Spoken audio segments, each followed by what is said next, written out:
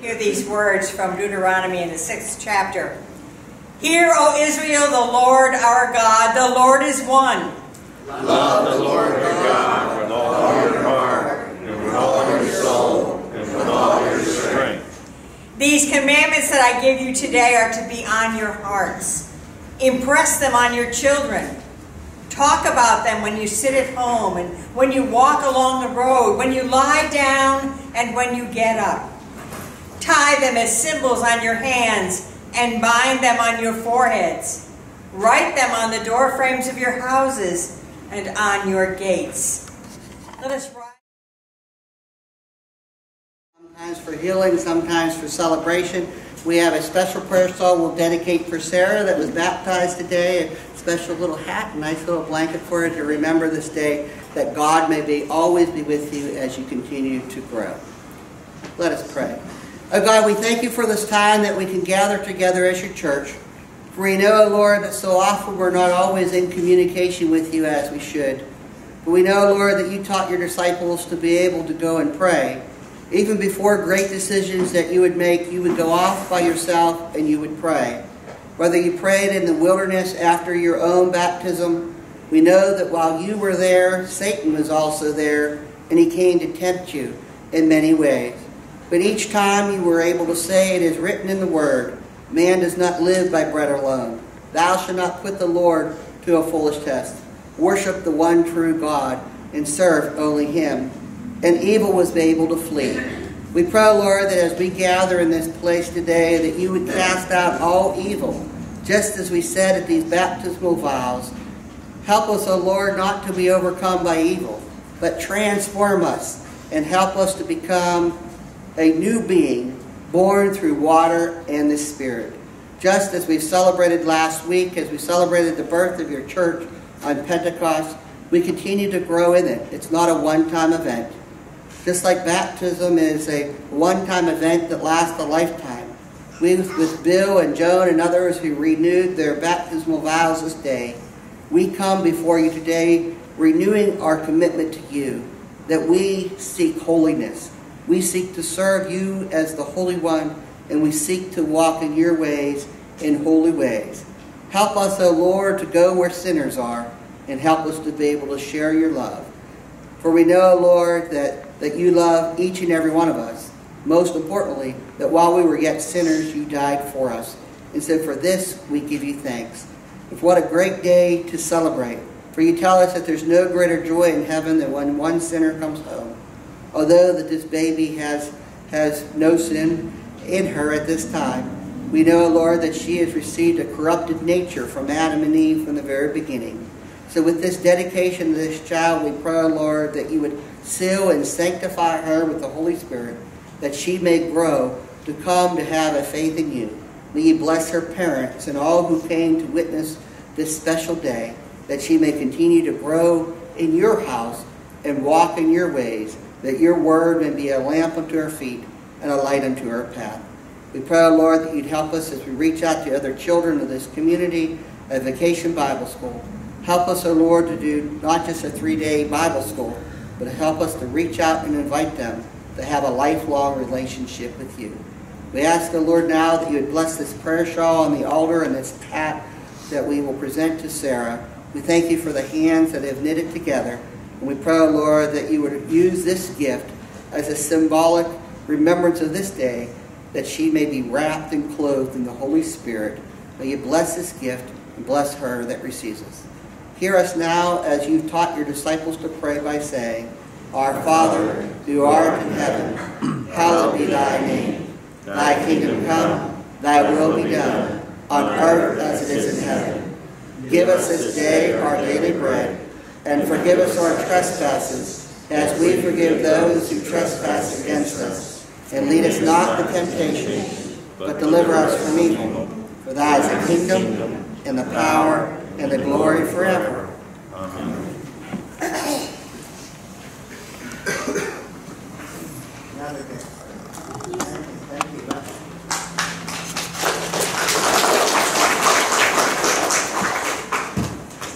Our last lesson today is taken from 1 Kings chapter 8, and again respond with the bold colored verses.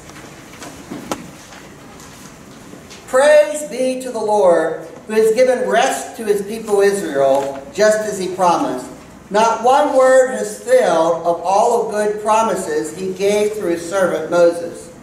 May the Lord our God be with us as he was with his ancestors. May he never leave us or forsake us. May he turn our hearts to him, to walk in obedience to him, and keep the commandments, decrees, and laws he gave our ancestors. And may these words of mine which I have prayed before the Lord be near to the Lord our God day and night, that he may uphold the cause of his servant and the cause of his people Israel according to each day's need. So that all the peoples of the earth may know that the Lord is God, and that there is no other. And may their hearts be fully committed to the Lord our God, to live by his decrees and obey his commands. And that's a reading of God's holy word. Again, for the past several weeks, we have been looking at 3 simple rules. Just like on the back of my other vest where it says, hear no evil, see no evil, speak no evil. On this Trinity Sunday, we're looking at 3 rules that John Wesley gives us. Do no harm, do good, stay in love with God. But just like we have our Bible readings, we like to make our sermons interactive. So you just have to repeat one phrase over and over. I know this froze up last time. We tried this, but we'll try it again. But whenever you see this fall down, stay in love with God. That's what you said. When you see that fall out of the sky, let me back it up. Oops. Are you ready? When it falls down, you'll say, stay in love with God. When it lands and the dust settles, you say, stay in love with God. Everybody shout. Okay, ready?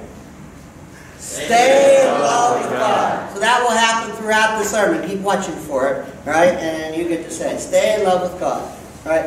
As we traveled around for Bike Week, you know, there's all kinds of characters out there as we ride together and other things that I was able to ride during this past week. But there are signs that we see God all around us. I saw this one bike that was all decked out with different Bible verses. It reminds us, it says, I am the way, the truth, and the life. No one comes to the Father except through me. And then also from Romans chapter 5 through 8. But God demonstrated his love for us by this.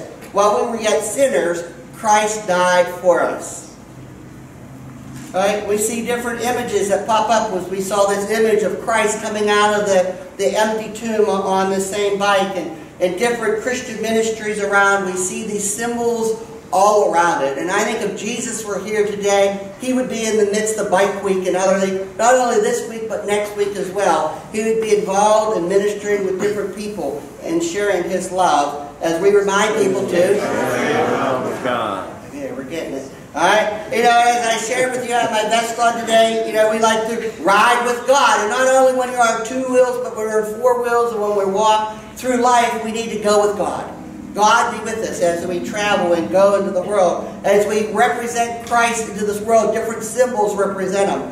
Bill and Joan just took a pledge and said, I'll be a faithful member of Centenary United Methodist Church. What does that mean? Is that a good thing? You know, what are we becoming a part of? We're becoming a part of the one universal church of Christ as we go into the world. And it's something we want to proudly wear. It's not something we want to hide. We want to be able to show. When I was having my patch sewn on, and they said, do you want it on your back? Or do you want it on the front? He said, no, we want it out there in the front. Right? We don't want to hide it where people can't see it when you're sitting down on your bike. You want it to be the first thing that they see. When they see us as representatives of Christ in the world. As you know, I'll be going to Africa, as Chelsea is as well. I'll be joining the Machine Gun Preacher in South Sudan in July. You know, and then sometimes there's optical illusions. People look at something and they see one thing when they first look at it. When you first look at it, you might think Coca-Cola, right? But when you examine it a little bit closer, it's the real thing. It's Jesus Christ, right? And sometimes people have to take a second look at us, right? And be able to see. But hopefully that they see Jesus Christ at a second glance by the way that we go and minister in others. You know, but these are our holy clothes. This, God has created us in a unique way. We have been created in his image. Just as God said in the very beginning. In the beginning, let us create man in our image. God didn't say in his image. He says in our image. God is uniquely Father, Son, and Holy Spirit. And we are created, as it reminds us in our scriptures today, to love the Lord your God with all of your heart, with all of your soul and all of your strength. Christ and the scriptures and Moses and others that wrote for us remind us to give it in three ways. Well, we can't just give mere lip service, but our hearts need to be changed. That we need to be in personal relationship for our soul, our strength, and our heart as we give to Christ. As we're reminded, as I have the one verse, if I could choose one verse to plant on my body, is that John 3:16, for God so loved the world that whosoever believeth, for God so loved the world that he gave his only begotten Son, that whosoever believeth him should not perish, but have everlasting life. That's the hallmark of why we gather here each and every day as we go and we ride with God. Stay in love with God. You got it. All right, lastly, BJ was here and she shared with you the birthday of the church and reminded about those flames, whether they're good flames or bad flames, as we share the love of God in the world. But all of it reminds us as we gather together to stay in love with God. Today we celebrate Trinity Sunday. We celebrate the Father, Son, and the Holy Spirit as we sang, Holy, holy, holy is the Lord God Almighty. But there's not three gods, as it says in Deuteronomy, as we read in our first call to worship today. Hear, O Israel, the Lord our God, the Lord is one. One God revealed in three persons. We could look for different symbols of how do we explain that Trinity. Or the pumpkin church, many people call us, right? So when we pass out our candy corns, they have those three distinct parts on it. But yet they're one, right? So we're reminded of the Trinity with the candy corn. Or as we're riding around, we see people with tattoos. And you know, you see these rough, burly guys around with big tattoos on their body, right? But many of them are religious tattoos and different symbols to remind them that I belong to Christ. But all of it reminds us all to stay in love with God. That was me. Stay in love with God. Okay, you only said about 50 more times. John Wesley said that his heart was strangely warmed, and after he received the Holy Spirit, his mission work changed, right? And he was able to transform the world. Our symbol that we have on our banner out by McDonald's out there has this symbol on it. It says, follow Jesus, make disciples, transform the world. We have a threefold mission, just as the Father, Son, and Holy Spirit. We have a threefold mission here in the church. To follow Jesus, to make disciples, and to transform the world. If you only do one part, you're missing out on all the rest. You need to do all three of them in order to fulfill the Great Commission and to stay in love with God. Right? We just had our annual conference, general conference, and much debate on where do we go as a church, right? And so they tabled a lot of items and said, we're not going to decide anything, but let's not get sidetracked with human sexuality and other things, but let's stay in love with God. But John Wesley gives us three different rules as we're learning about again today. Right? The first one was to do no harm. One of the reasons they made the decisions at General Conference was they didn't want to do any harm. They didn't want to make decisions that were going to harm and split the church, right? Remind them to do good. Let's focus on the good that we do and not the things that we disagree, right? And if we do so, we'll stay in love with God. We don't want to harm people and make them turn away from God by what the church does, but we want to remind people to stay in love with God. Stay in love with God. John Wesley once said these words, I'm not afraid that people called Methodists should ever cease to exist, either in Europe or in America. But I am afraid unless they should only exist as a dead sect, having the form of religion without the power. And this undoubtedly will be the case unless they hold fast to both doctrine, spirit, and discipline with which they first set out. Are we becoming a dead sect, or are we on fire? Are we filled with the Spirit? Right? We want to be a church that's alive and filled with the Spirit and not a dead sect. He said, indeed, nothing will avail without prayer. Pray whether you can or cannot. When you are cheerful and when you are heavy, still pray. Pray with many or few words, or with none at all, and you will surely find an answer of peace. Stay in love with God. We're getting ready to build our new building, and it's halfway up, or our frame's up, half the roof is up. But as we build it, we need to remind you that we as a church here at Centenary, just as we had on the mountain at General Conference, to do no harm. We should be doing good. We shouldn't attack each other within the church. right? We need to support one another, whether we agree or agree. Some people like local missions, some people like global missions. Some people wanted to reach out to the kids in the neighborhood, some people want to do adult ministry. We could do all of the above and still be the church, but we don't want to harm people in the process, but rather we want to do good, right? And finally, we also want to stay in love with God. And as you saw those words fall down, the word love comes across on that wooden cross out in front of our building, right? Because that is what love is. For God so loved the world, as I have on the back of my jacket there, that God is love. And we are called to be loved as well. And the spirit of Pentecost will come alive. John Wesley, when he has this quote about dreaming, just as we're calling our new building the Dream Center. I continue to dream and pray about a revival of holiness in our day that moves forth in mission and creates authentic community in which each person can be unleashed through the empowerment of the Spirit to fulfill God's creational intentions. John Wesley worked these words at the end of the 1700s. These are the same words that guide us even today. We dream for a time of a holy revival here in Conway to guide us and make a difference in all of our community, that we may stay in love with God. Love the Lord your God with all of your heart, with all of your soul, with all of your strength. These commands that I give you today are to be on your hearts. They're not just 10 commandments that we hang on a home interior plaque, but they need to be in our heart. With our heart, our soul, and our strength, we are called to obey Him, that we will stay in love with God. Impress them on your children.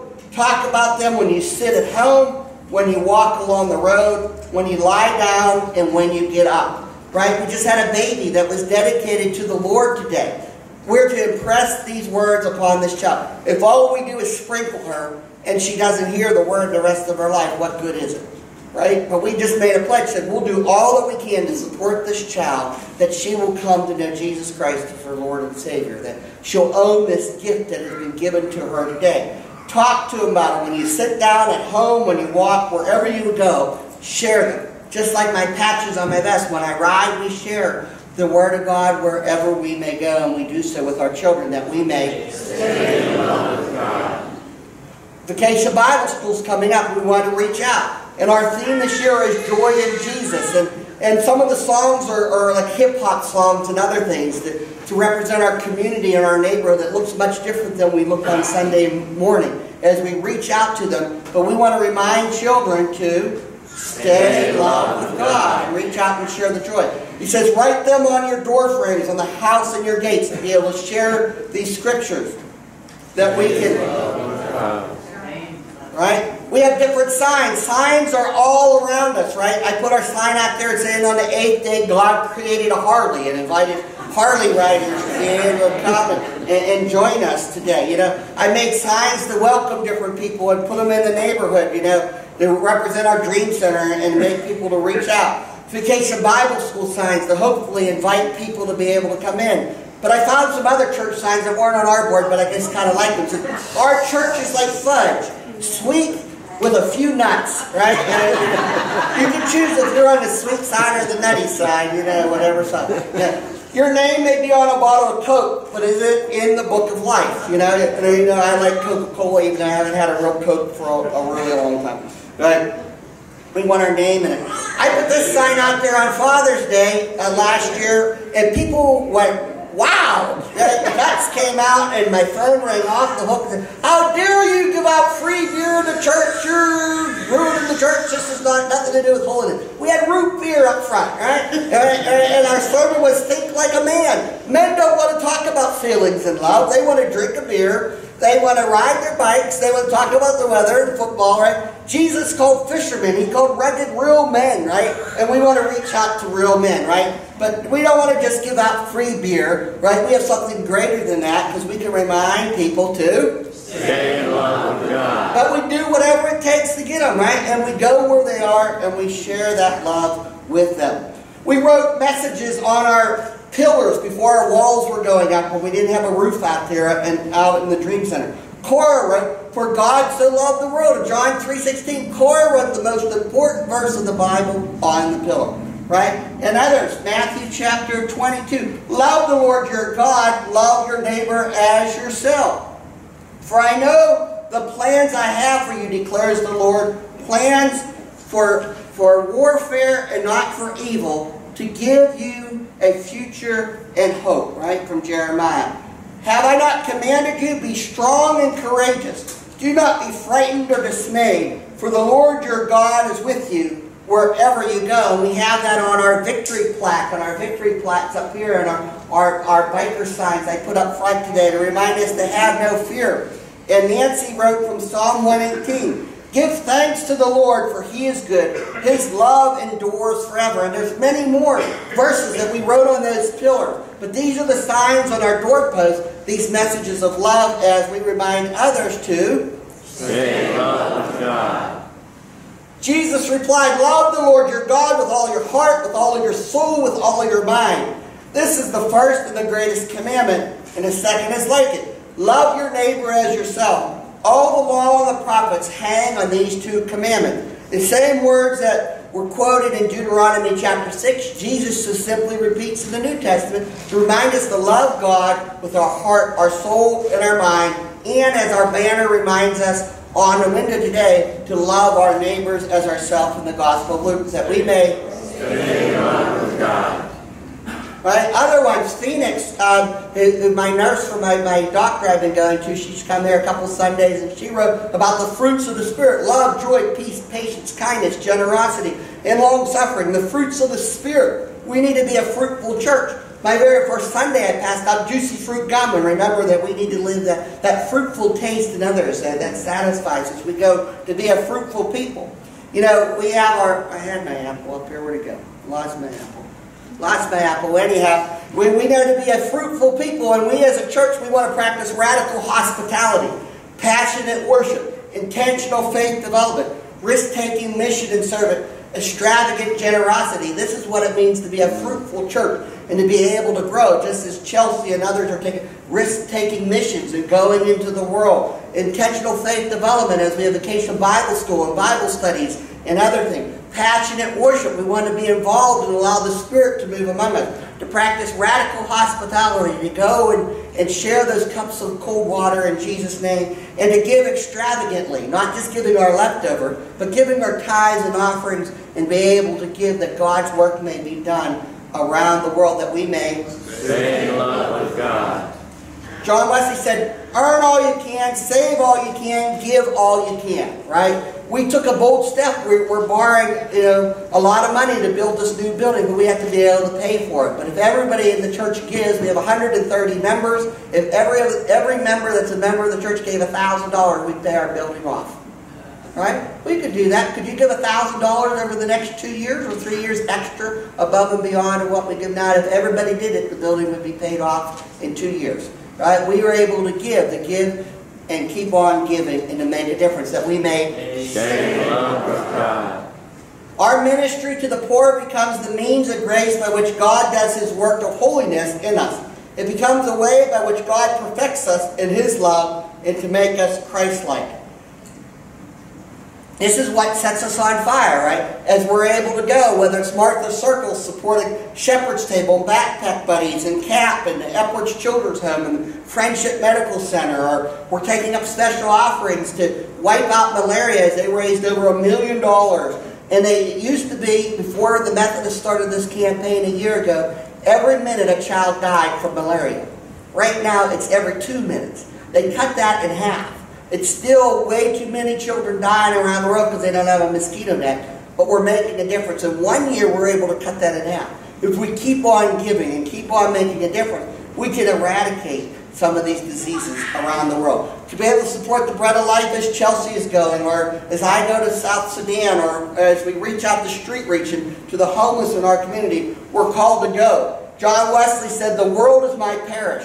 It wasn't about a building, it's about the world. And we're called to go in His footsteps and to make a difference. At General Conference, the theme was, therefore go. Right? Sometimes we got distracted about issues of human sexuality and how we define marriage and other different things. And I think we need to hold strong to our biblical principles. But most importantly, we need to go and make disciples and share love of Christ in the world, so that we may stay in love with God.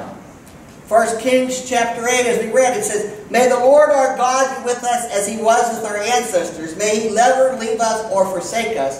May he turn our hearts to him, to walk in obedience to him, and keep the commands, decrees, and the laws that he gave our ancestors." We're not called to abandon the laws of the past. We're not called to go contrary to Scripture. We're called to walk according to the laws of God. Right? It doesn't change. God is the same yesterday, today, and forevermore. We don't need a new book to guide us of how we should live. We don't need a Supreme Court ruling or a president to tell us how we ought to live. We have a God that loved us, that he gave us instructions. He tells us to live according to these ways. It's not going to be easy, but we're going to be able to move on to become a holy people as we walk in obedience, that we may stay in love with God. You have nothing to do but to save souls. Therefore, spend and be spent on this work, and go not only to those that need you, but those that need you the most. It is not your business to preach so many times and to take care of this or that society, but to save as many souls as you can, to bring as many sinners as possible you can to repentance. This is what John Wesley gave his circuit riders as they went out into the world. Don't forget our primary task, or as we learned in our Bible study, don't forget the bread, Max Lucado said. But we're called to save souls. And if we're going to save souls, we need to go where there's lost souls. Why do I ride? Because I like it. But why do you go out and you reach out that you may minister to people in a world? Why do we go halfway around the world? The people who, in desert areas of Africa and Benin and different places, we go that we may save souls, that they may be a part of the kingdom of God. This is our primary task as a church of believers, to stay in love with God. Unless God has raised you up for this very thing, you will be worn out by the opposition of men and devils.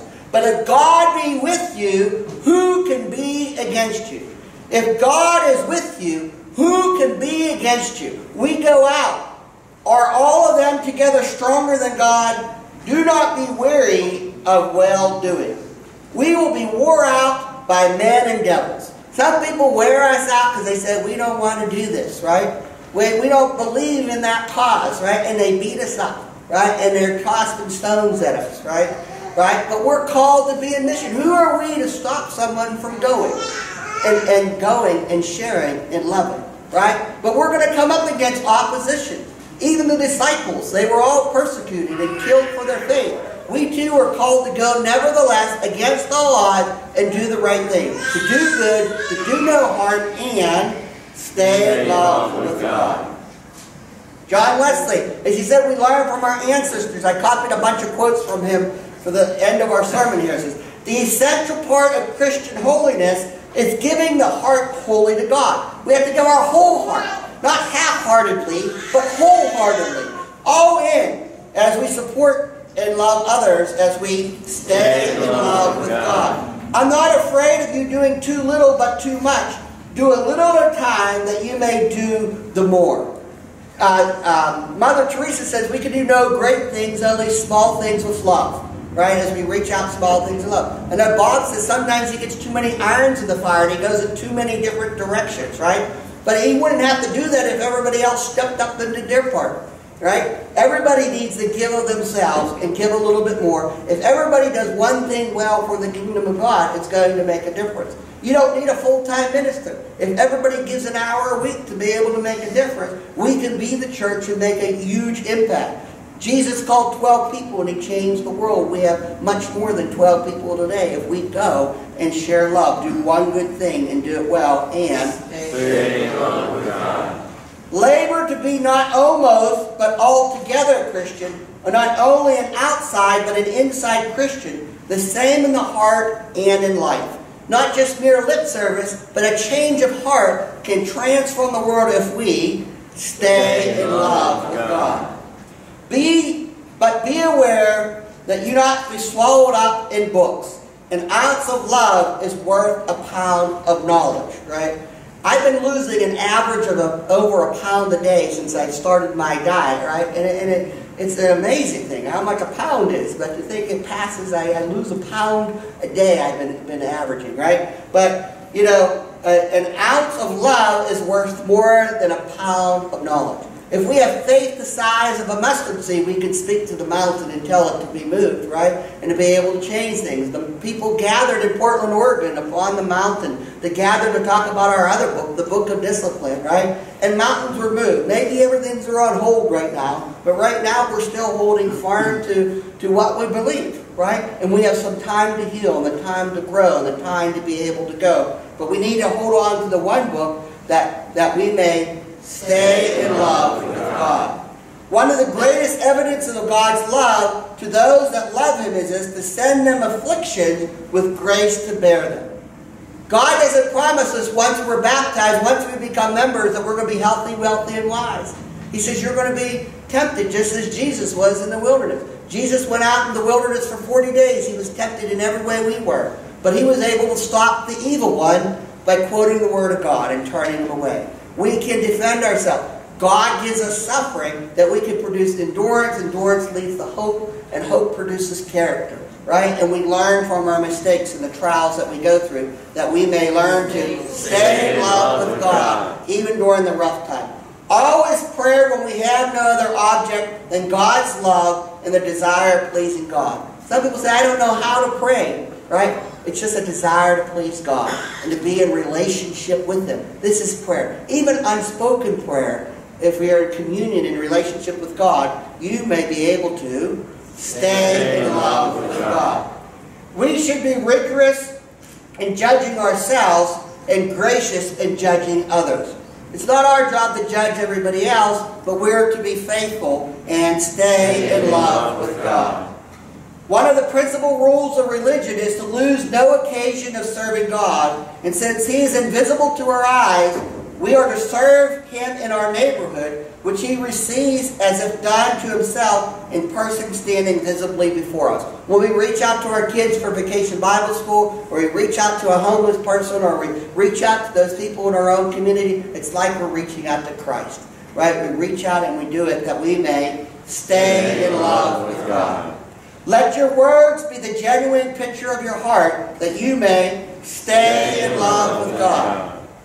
A Methodist Christian is one who loves the Lord his God with all of his heart, with all of his soul, with all of his mind, with all of his strength.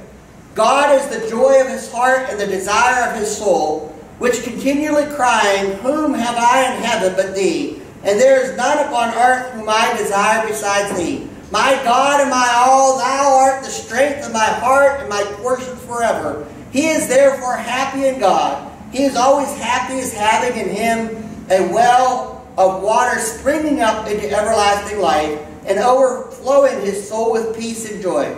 Perfect love, living now, cast out fear. He rejoices evermore. Yea, his joy is full, and all his bones cry out. Blessed be the God of our Father, our Lord Jesus Christ, according to His abundant mercy, have begotten me again unto a living hope of an inheritance incorruptible, undefiled, reserved in heaven for me. That we all, this reminds us to stay in love with God.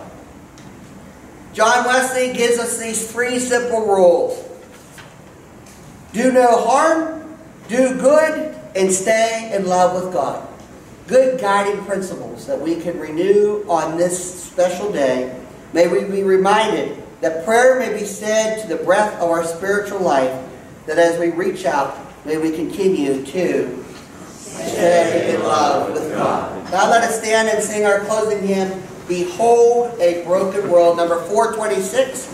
As we sing, if you'd like to come and touch the water in remembrance of your own baptism, you may take a heart in remembrance of this day that you are reminded to stay in love with God. Behold a Broken World, number 426.